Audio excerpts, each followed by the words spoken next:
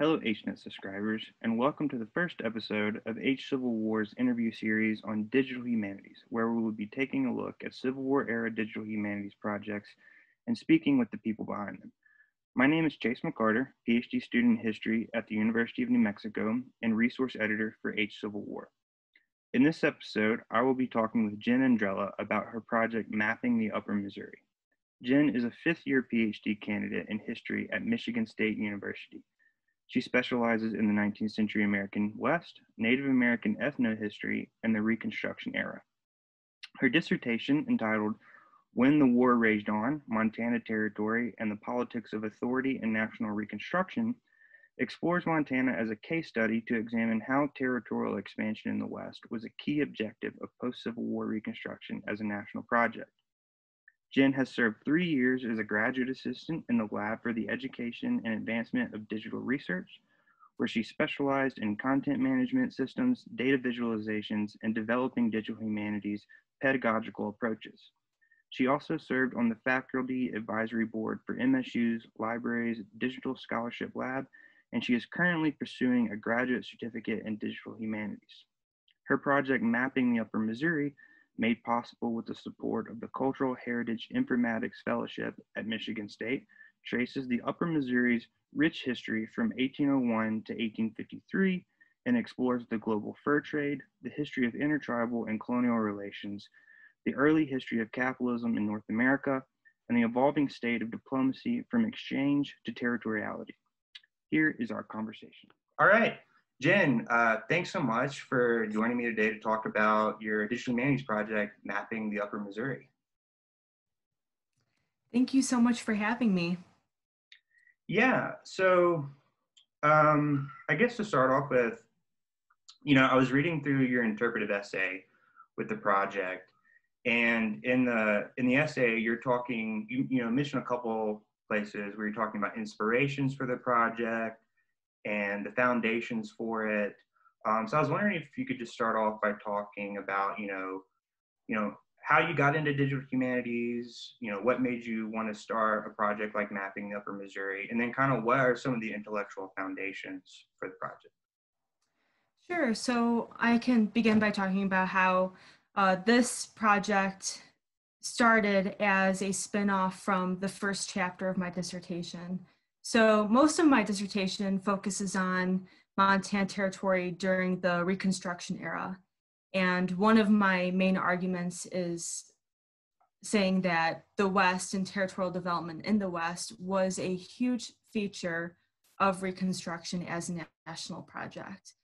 So the first chapter definitely looks at sort of pre-Montana Territory and laying the contextual foundations for understanding the landscape of the Northern Plains, what the fur trade looked like throughout this area, and how there is a very rich commercial fur trade and large networks of indigenous communities and fur trading companies well established throughout this region.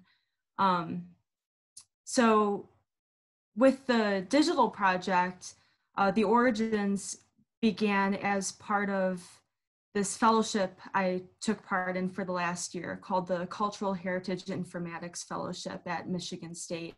And that was through the Department of Anthropology. And it was a great opportunity to build my own digital project from scratch and also work with a wonderful cohort of other graduate students across all different disciplines. And we all brought something new to the table. We helped each other with technical problems, shared ideas, and it was just a really rewarding experience. I've been really lucky to be part of such a huge digital humanities community at Michigan State. And I think my interest with that began a few years ago when I was pretty new in the program still. And I was a graduate assistant in our Lab for the Education and Advancement of Digital Research in the history department. And from there, I worked with both history and anthropology students who came in with their classes, and they would build their own digital projects, and I would give them tutorials on different skill sets and different tools for them to use. And it's just been a really rewarding process. So digital humanities has become a major part of my own research and identity as a historian. I definitely, one thing that I've learned throughout this entire process is that digital humanities can provide a new perspective on historical research that we might not normally get as historians, especially if we're traditionally trained in the field. And a computational reading of sources can be completely different than the close reading that we project as humans onto primary sources. Yeah, no, that's, that's super interesting. And I think, I mean, I can only imagine the amount of time you spent building this. So, I mean, I think I think the page itself reflects, kind of the idea that this project is like, not only just kind of a reflection of your research, but like you as a historian. I was interested specifically, you mentioned in the interpretive essay that, Richard White's What is Spatial History? And you also kind of mentioned that the manner in which indigenous communities in the Upper Missouri and, all over North America for that matter, kind of conceived of geography as this relationship between time and space, kind of, in a way, was the intellectual foundation for this project. So I was wondering if you could just elaborate a little on that. Yeah, so definitely intellectually, Richard White's article that you mentioned on What is Spatial History is one of those foundational pieces in this field, especially for digital projects. Another work that has been really inspirational to me is Keith Basso's book, Wisdom Sits in Places. And it's from that book that he talks about this relationship between geography and community identity, especially with Indigenous communities. And that the relationship between landscape and geography cannot be separated from one's own identity or community identity. And I think that's a really powerful tool that we should use as historians, because when we talk about the past, we often relate it to time specifically. And we don't think about place so much, or maybe it's secondary. And with this project, I really wanted to hone in on this relationship between time and space, which is why I want to go with a story map for building the project. And for viewers who go to the website, they can travel across time and space using the pins on the story map, and they can learn different things about the different geographic sites as pins on the map. And that builds a narrative over time. So I'm not sure if that answered your question or not. Yeah, no, totally. And I want to talk a little bit more about story mapping later on, but Sure. First, I kind of want to talk a little bit more about the content that you kind of mentioned a little bit before. You talk about, you put forward kind of two really arguments with this digital humanities project that, sites in the Upper Missouri, right, go from being these locations of exchange to these areas of high surveillance as you get closer, to the Civil War, right? Your project starts roughly 1801, I think you say, and ends around 1853. And over that time, there is this transition. And then, second to that, you talk about how during this, this transition, Indigenous communities responded to this change in a way that allowed them to kind of maintain their presence and influence. And so I was wondering if you could talk about kind of how those arguments and then how that change is kind of depicted in this digital humanities project. Right. So I guess to answer that, I'll sort of jump forward a bit and begin with the Civil War and Reconstruction. So since that is the bulk of my research and expertise, one of the things that I'm interested in is how during that period we see an unprecedented expansion of federal power. And a lot of this comes under the expansion of power through the Civil War. And we see the residual presence of that throughout Reconstruction. However, to understand why that happened in the first place, we need to go back even further in the early 19th century. And I think westward expansion is a great subject for understanding why that happens. And so on the Upper Missouri River region, we see that the Lewis and Clark expedition arrives there in roughly 1805. And once they're there, they encounter a long-established presence of indigenous communities engaged in a prosperous fur trade with British companies like Hudson's Bay. And in order for those fur companies to be successful, they needed intricate knowledge of indigenous language, cultural customs, and kinship traditions to facilitate effective trade. And as a result, this also enabled indigenous communities to determine the limits and conduct of that trade. And this is exactly the concept that Kathleen Duval describes as the native ground as opposed to the middle ground. So the fur trade provides its own rules and governance over the relations between fur traders and indigenous communities. And that persists for a really long time, well into the 1840s and 1850s on the Upper Missouri. And that is long after the fur trade collapses in the Great Lakes, which is primarily right after the War of 1812. So we see this prosperity of the fur trade happening on the Northern Plains, and it essentially catches the eye of the US federal government. And there's this growing influence of American fur companies trying to press northward into the Great Plains, the Northern Great Plains, and compete with these British companies. And so there's definitely this international competitive component to the fur trade happening in what will become Montana. And the government is invested in what's happening. It becomes political, and you'll see newspapers talking about American fur companies trying to compete with the British, pushing the British back across the 49th parallel. So it becomes this territorial and boundary issue. And that was one of my early interests with researching this period. And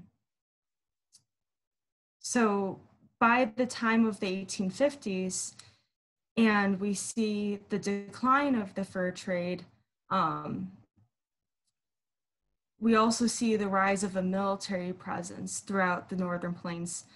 This is also kind of in decline because of the Civil War, but there is a slow growing military presence, and eventually we'll see the US military buy out old fur trading posts, and they become military posts on the Great Plains. So there is this total transition from the fur trade as sites of exchange into sites of federal administration and power. And it becomes a place where there are US Indian agencies controlling the power relations and structure that the US government wants to set with Native communities. And so it becomes this really interesting place of contention very quickly. Yeah, and I think one of those key kind of like fur trading posts, perhaps, I may have been reading this wrong, but that you mentioned is Fort Union, I believe. Yes, yeah. Yeah, that pops up a number of times kind of throughout like the pins, I guess, as you're jumping around the map.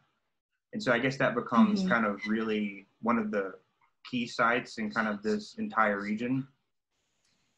It does, yeah. So Fort Union was established in 1828, and it was established by the American Fur Company, and it was their first and most northwesternmost trading post, and it was 2,000 miles northwest of St. Louis. And so this was a major feat for the American Fur Company and for establishing a US presence on the Northern Plains. And I became really interested in Fort Union mostly because of the artistic depictions of the fort during that period. So I think in the project I used artwork created by George Catlin and I want to say Carl Bodmer. And they're very interesting depictions that definitely give a US centric view of the fort. And these artists who are American artists, like they're seeing the purpose of the fort not as continuing this desire for trade and mutual benefit with Native communities, but for disseminating US power and ideas of administration throughout the region. And so even like just through the illustration, the depiction of Fort Union is very central in the landscape. And in some ways, it appears that it's trying to completely reorient the view for the audience, that Fort Union is the central feature of this confluence of the Yellowstone and Missouri rivers, and it's completely realigning the landscape. And obviously that's not the case because Indigenous communities responded and they wanted to sustain the fur trade, and they did that by any means necessary. So there is this continuity of collaboration, but we can see through those artworks just the beginnings of this transformation from sites of exchange into sites of surveillance and power. Yeah, I think that particular example that you highlight really throughout this project is, at least for me, was one of the more fascinating elements because, you talk about in the interpretive essay, again, kind of like this project really talking about a couple of themes, the international fur trade, kind of early American capitalism, settler colonialism, things like that. And Fort Union, in a way, is almost kind of an intersection of all that, in a way, right? Yeah, it absolutely is. And I think one of my interests in showing those two artworks and how it's trying to realign and showcase the American imagination of what this space would be was putting that in contrast with an earlier map that I talk about that was the result of a collaboration between a Blackfoot leader named Akamaki and a Hudson's Bay Company trader named Peter Fiddler.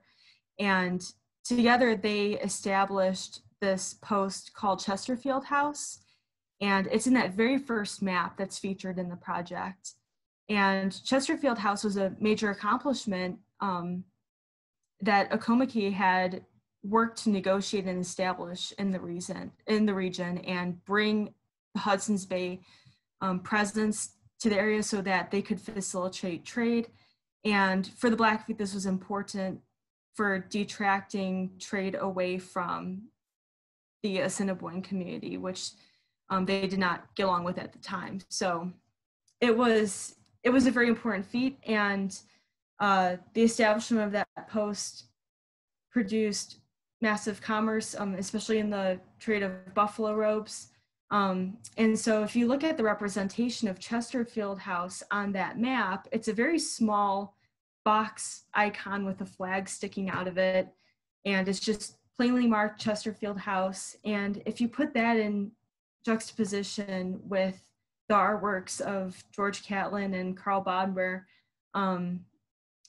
it's really fascinating to see how these fur trading posts are supposed to completely reorient the landscape. And that's not how Indigenous people viewed it at all, of course. So it's cool to compare those two responses through illustrations. So just talking about methodology and sources for this project, you mentioned in the interpretive essay that you chose to go with more atypical sources rather than textual-based documents, and you kind of say that you did that in order to give kind of explorers of the project like a unique experience of this kind of region. And I was wondering if you could talk just a little more about kind of like the rationale behind, you know, going with the Catlin art and all the maps and all that kind of stuff. Sure. So I have always been interested in my own research for using maps and different forms of illustrations, artworks in my research for showing a different perspective of history. And I think generally when we think of historical primary sources, we tend to think of documentary sources being the types of documents you would find in archives, and less attention is paid to art and cartography and other types of illustrations. And I feel that traditional documents tend to be more reflective of Eurocentric perspectives, whereas for a greater inclusion of Indigenous perspectives, we need to look towards artworks and oral histories and other atypical forms of historical sources to garner that perspective and really hone in on these different voices that might come in a variety of ways. And that doesn't always mean that they will be textual sources. So for me in this project, using a variety of source material, I'm hoping for viewers to just gain a different and new perspective on how we can understand the way that history is told and how we can create narratives from the past. Yeah, totally. And I think kind of going back to kind of like our earlier discussion about kind of like the idea of the relationship between time and space as being kind of like the foundation for this project. I think not only with the maps, but particularly with the pieces of art, you kind of get that as you're kind of, you know, Right. thumbing through each point. So yeah, it's, you know, in terms of the project itself, you know, you mentioned this earlier, but kind of what is the method behind kind of actually, you know, constructing those maps in the site, putting the artwork there, you know, crafting the narrative. I know you mentioned story mapping, but also in your interpretive essay, you mentioned this technique called georectification. Could you kind of explain what those are and then kind of how you use those to kind of form the project? Sure. So at the very heart of the project is the story map, which is the process of building an interactive historical tour of key locations, which can be marked by pins or polygons, that enable the audience to traverse both space and time. And I think, like you said, in how I used artworks and depictions of landscape, it made sense for me to go with the story map so that I could illustrate quite literally that there is this relationship between narrative and geography. So story mapping is different than a traditional data map, which some people may have heard of. And a data map can also feature pins, or you may have also seen data maps that have different gradations of colored shading, which is called a choropleth map. And that is designed to represent a more conclusive picture of statistical data. So I wasn't using so much statistical data in my project, and so it didn't really make sense to use a data map. And that's why I went with a story map instead, and to build a larger narrative and a general overall picture of this history of the Northern Plains and the Upper Missouri River region. So yeah, and with georectification, that is the process of overlaying a human-produced map onto some kind of web mapping service, which could be like Mapbox or OpenStreetMaps or Google Maps. I used a tool called MapWarper, and the website is just mapwarper.net. And it's extremely easy to use. It's very self-explanatory, and you know, anyone could figure it out. And that's where you can upload a high resolution image of a map that's saved to your computer. And then you take that map and you place pins onto the like web or digital map of matching locations. And once you have, it says at least 3 pins, but honestly, the more pins, the better. Once you have all your pins in place, you can click a button that says warp, and then it stitches those 2 images together. So your historical map will then appear on the web mapping service. So from there, you can export it as an image, or you can export it as tiles that you can put into other digital maps. There's a lot of code that went into this project. So it gets kind of technical there, but to just get an image of the map and stitched onto the web mapping service, it's very easy to do. Yeah, I was wondering about kind of like what the, technical side of, making a project like this. And for someone like me, I'm I'm not the most like technology sound person out there. I can do the basics. But let's say that, someone like myself wanted to start their own digital humanities project. I mean, what would you recommend, kind of just, basic pointers for people who are looking to get involved with creating projects like this?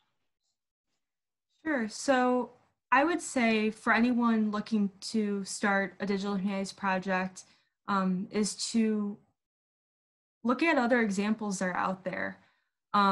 There are so many digital humanities projects and really wonderful scholarship that's being done in history and in all other disciplines. And from there, you can figure out what types of skills and tools that you may need to learn. And I think depending on what one's research is, that will sort of dictate what types of tools or what kind of direction in digital humanities you want to go in. So if you are working with more text-based sources, you might be interested in using something like computational text analysis to run a computational read of text sources. And it's really fascinating to do that. There's a great tool out there called Voyant, and it's also very easy to use. It's a great beginner level tool for anyone interested in text analysis. You upload your text document into Voyant, and it's an online website. And it will do a computational read of the text, and it produces all kinds of visualizations for you, from a word cloud to frequency charts. And it's great for looking at word frequencies and what a computer might be able to tell you about the text, rather than what you as a researcher would be able to find out by doing a very close reading of the text. So text analysis would be great for anyone using text-based documents. There's all sorts of other beginner level tools to create basic data visualizations of research. It's especially great if you're using a lot of quantified data and statistical charts and such. Let's see. For mapping, there are other platforms out there that are beginner level to get started with story maps. One is StoryMap.js, and that's produced through a developer called Nightlab. And Nightlab, which is spelled with a K, they have a whole suite of tools, and not just for mapping, but for other forms of data and other visualizations.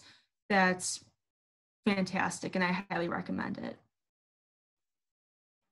Awesome, thanks. Those sound like some great resources. And let me ask you just kind of one last question before we move into like, a short demo to show people the website. We were talking about, COVID-19 and all that kind of stuff and how it's affecting us and in our in particular areas before we started recording. but I want to ask you, in this particular moment, right? Uh, you know, historians kind of just, as instructors and researchers from the collegiate level all the way down to, your middle school history class, right? We're being forced to kind of rethink how we not only access, materials, but then how we turn around and present that to students or, you know, um, an audience, right? And so I was just kind of wondering what your thoughts were on digital humanities kind of in this moment and kind of what their role is, what new role they're possibly taking on, and, how they can help historians better, do their job, basically. Sure. Yeah, that is such an important question, especially now. And I think there has never been a more critical moment for digital humanities. And when I have worked with students for the last few years and building their own digital projects, and I see a lot of apprehension and nervousness among students who we think that because they're young, they're technically savvy, and that is not always the case, and we certainly cannot assume that. Um, but I also hope to teach them that digital humanities is not something to be afraid of, and that we need to fully embrace the digital world, and that it can open all sorts of possibilities for us as teachers and as researchers. Um, and for educators especially, I think that throughout this entire pandemic, we've seen a growing resource and knowledge base out there for different online tools, different pedagogical methods of how we can navigate this transformation into a digital realm. And I think by using different digital tools and digital skill sets, having students create digital projects, it's teaching them to embrace this change and also to embrace digital humanities and how it can inform new perspectives in their work and how they approach history or any other humanities subject. And I hope that with my project, Mapping the Upper Missouri, I hope that it can be used in classrooms and for students and teachers to have this fully immersive experience, a historical experience in the Northern Plains, and to engage with all kinds of different sources and understanding how this history begins in one spot and ends up in a very different spot by the 1850s. Alrighty, so Jen is going to take us through mapping the Upper Missouri and take us through the interactive map and show us some of the features there. All right, so this is the landing page of the website, and there are 4 tabs at the top. There's the map, the interpretive essay, bibliography and resources, and then a page for about the author. The heart of the project is in the map, so we will go there.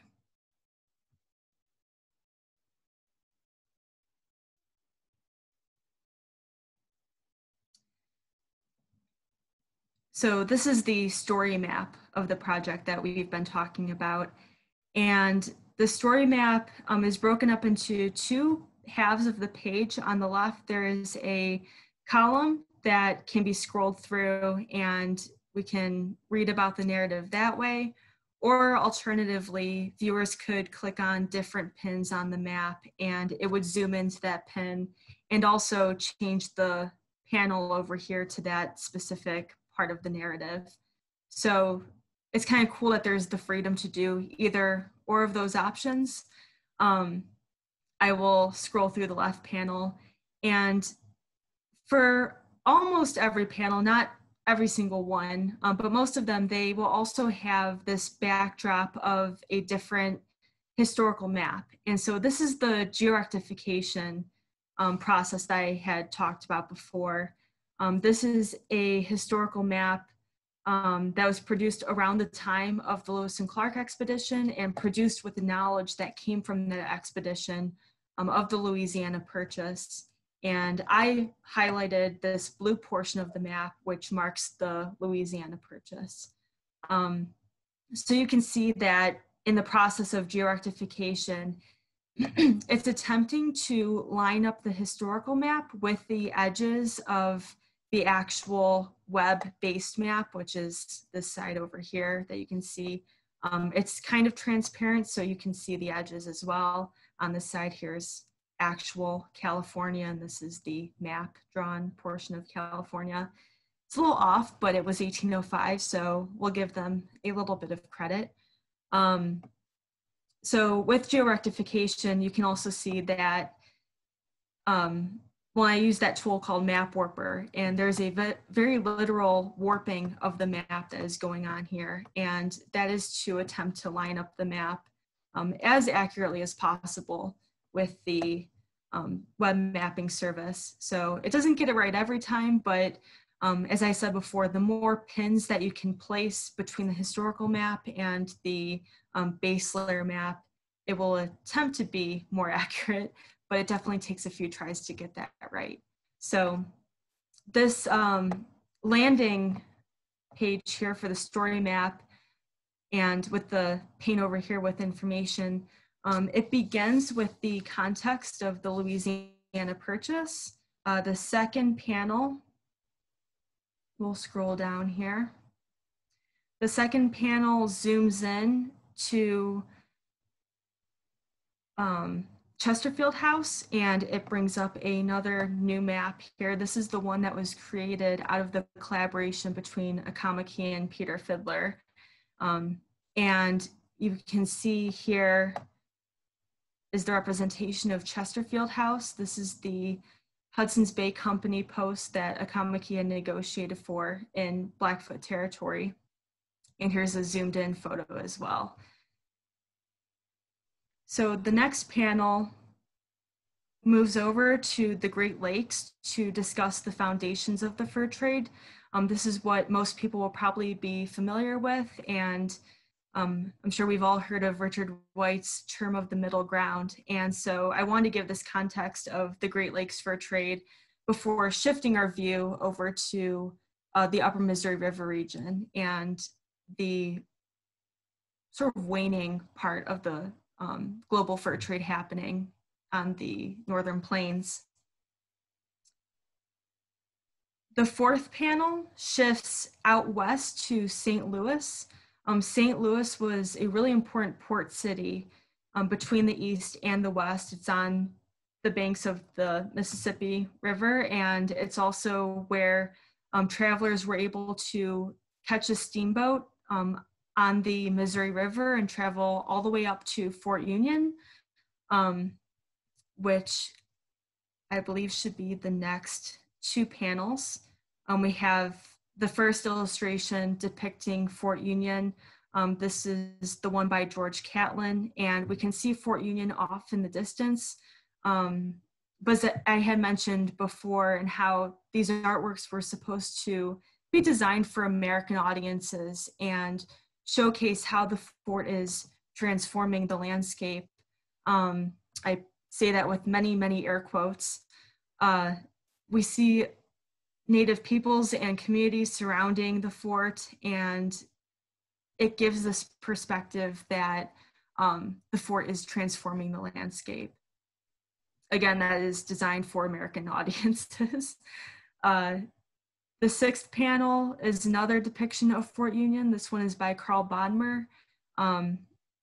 It gives another very similar perspective of how Fort Union was supposed to reorient the landscape, and we see groupings of Native peoples going to and from the fort here. So move on. The seventh panel is a sort of turning point in the entire story map, which explains the transition of the fur trade from sites of exchange into sites of surveillance. So in order to understand why this transition happened, we can look at the structure of fur companies and the significance of intermarriage between fur traders and Native women. So this couple specifically is Alexander Culbertson and a Blackfoot woman named Natoist Saxena. And they are the subjects of the next few panels, which trace their involvement with two important treaties and the Transcontinental Railroad Survey. Natoist Saxena was one of the most important diplomatic figures on the Upper Missouri, and I used an artistic analysis to discuss how Native women were significant cultural brokers in the fur trade, and they were also business intermediaries and interpreters. They hosted people in their homes, and this was all very significant to the growth of the fur trade. Gradually, this story map covers people, locations, and events spanning 50 years of history. And although this map begins in 1801, it ends up in 1853. Let me go through these couple of treaties here. Let's see. Yeah, so the map ends up in roughly 1853. And it features another map. This one was created by an Assiniboine individual who's anonymous, but it demonstrates another illustration of the Upper Missouri River. It appears very similar to a Akamakis map, which we had began with. That one was from 1801. And we see the Upper Missouri with its several different tributaries coming off of it. And I think even though this map is 52 years after that 1801 map, it powerfully illustrates the continuity of Indigenous perceptions of space. And this map, as we can see, it does not acknowledge colonial representations of boundaries in space that were supposedly imposed upon the Missouri at this time. And despite the efforts of colonial powers to reimagine, redraw, and visualize a space of their own, we also see an important Indigenous response and continuity of how they visualize their own spaces. So that is the very last pane, and there's a return home button that will take us to the back to the landing page of the overall website. And from here, I encourage viewers to check out the interpretive essay, and there's also a bibliography and resources, which I hope can also be really useful, especially for teachers who are interested in talking about Northern Plains history and history of the fur trade on the Upper Missouri. There's a list of secondary sources, a couple of primary sources that were used in the project, and there is a list of digital primary sources and collections that I found really useful in developing this project. All right, Jen, well, thank you so much for talking about mapping the Upper Missouri with us and being our first guest on HNet Civil War's Digital Humanities interview series. It was a really great conversation. If you're interested in, exploring Jen's project more, you can find it at www.mappingtheuppermissouri.com. You can also find it through the HNet Civil War page under the resource tab and through the Digital Humanities link.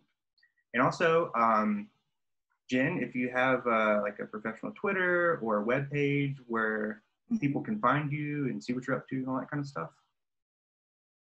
Sure. Well, thank you so much for having me. People can find me on Twitter at Jen_Andrella. I also have a personal website, jenniferandrella.com, or you can find me through Michigan State's History Department's website. I have a page on there. And if you have any questions, don't hesitate to email me.